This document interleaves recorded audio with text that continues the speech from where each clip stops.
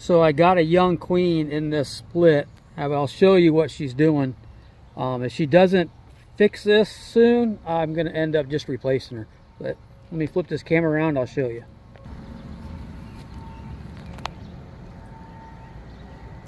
You look inside those cells, you see all those multiple eggs in there. Now, a young queen will do this occasionally, not always, but it does happen. It could be that she's just young, new, laying, or she's just a laying full and there's not enough places for her to lay.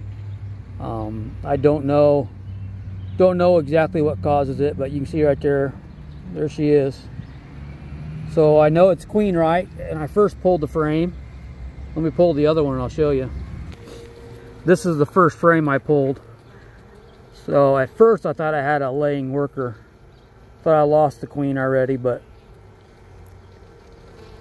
most laying workers can't get their abdomen down to put an egg in the center. Usually they're on the side of the cells.